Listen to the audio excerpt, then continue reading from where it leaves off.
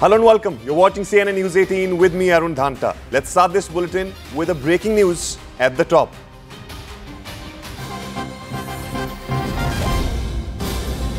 In a bid to enhance its space-based surveillance capabilities, India launched EOS-09, the 101 satellite by Indian Space Research Organization at 5:59 a.m. this morning.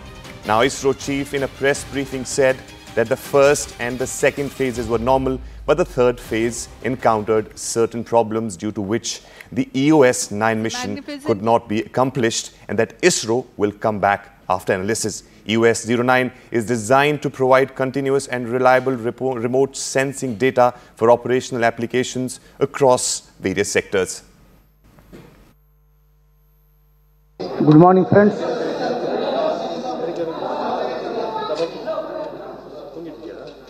Good morning, friends. Today we attempted a launch of PSLV-C61 vehicle. The vehicle is a 4-stage vehicle. First 2 stages performed as expected, and during the third stage, it's a solid motor system. We are seeing observation. The motor pressure, there was a fall in the chamber pressure of the motor case, and the mission could not be accomplished. We are studying the entire performance. We shall come back at the earliest. Thank you. All right, there you heard the ISRO chief saying that the mission was not accomplished. Of course, they will be going into the technicalities of it as to why this happened. My colleague Srishti is with us on the phone line.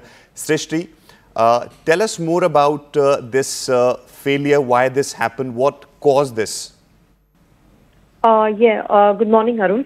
So, as the ISRO chief said, the team is going to study why the issue, what really happened. But what we get to know is that there was some issue with the third stage of the rocket. The first 2 stages performed very perfectly. We'll get to know more once the analysis is completed by the ISRO team. But we all must understand that this was the 63rd flight of the PSLV. PSLV is ISRO's workhorse, and it has performed beautifully in the past. There have been a few issues in the past, but they have also been overcome by ISRO. So I'm confident that the ISRO team will definitely work out what the problem was this time and come back with an explanation about the challenge it faced with the third stage.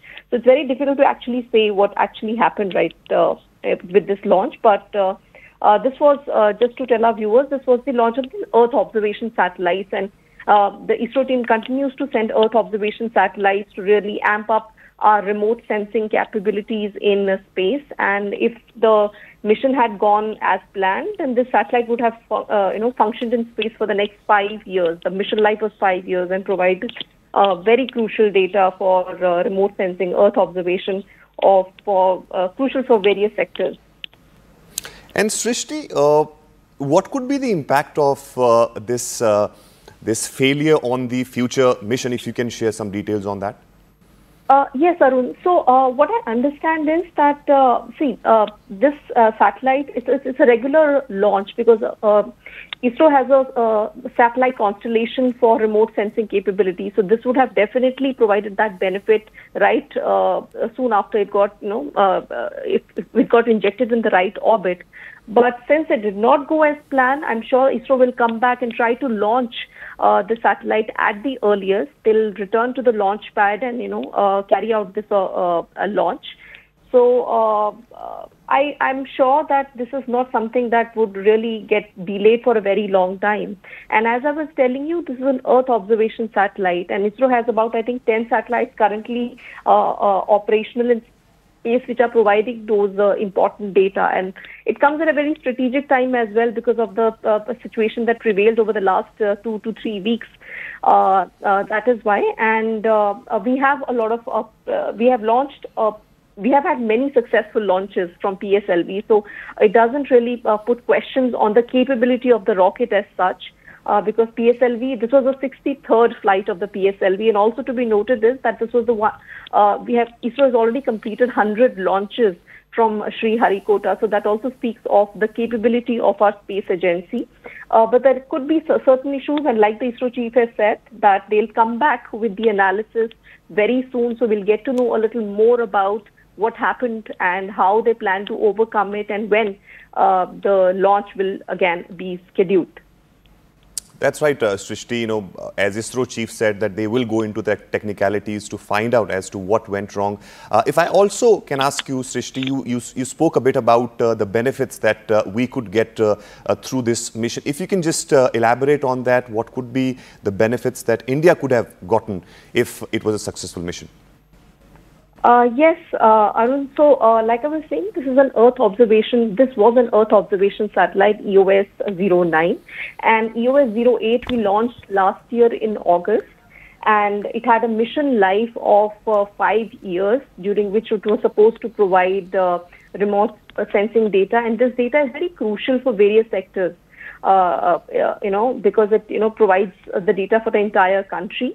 And we have launched several remote sensing satellites in the past as well, like, the Cartosat series, then the RISAT series. Now, this one had a synthetic aperture radar, to provide radar imaging data. What was really important in this case was that this would have provided data for day and night, in all weather conditions for the next 5 years. Another important thing that ISRO did with this mission was that it provided additional fuel, so that once the mission life is completed, then the satellite would fall, it would splash down into the ocean without leading to any debris in the space. Remember, ISRO has already committed to create a debris-free missions in the future as well. So what happens is, once the satellite has completed its operations, it would again fall back into the ocean without leading to any debris. So there was various important aspects of this mission, and I'm sure ISRO will look forward to completing this mission in near future and achieve all these capabilities. All right, Srishti, just stay with me. We have a reaction of the ISRO chief. We'll listen to it, then I'll come back to you.